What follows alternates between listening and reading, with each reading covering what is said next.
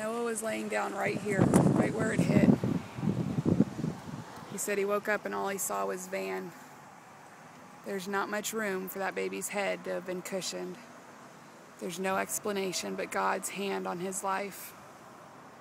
Everything back here was destroyed. There's a fan that I'll take a video of in a second that was destroyed. Chairs that were destroyed, but my baby's head in this one little space was protected. God's hand was definitely on him and on Ariel, who was sitting right here. This truck was going 67 miles an hour and hit my babies. Ariel was this close, that close. The pillow protected her in God's hand.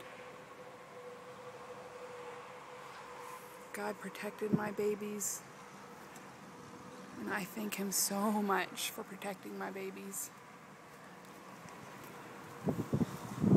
My door wouldn't open.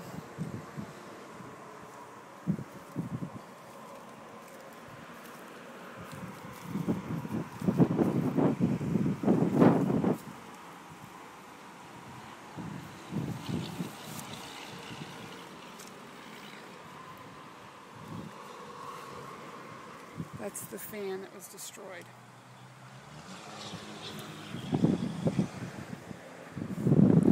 Windows broken out. No cuts. Very little damage, because right there you see God's fingerprints, right there.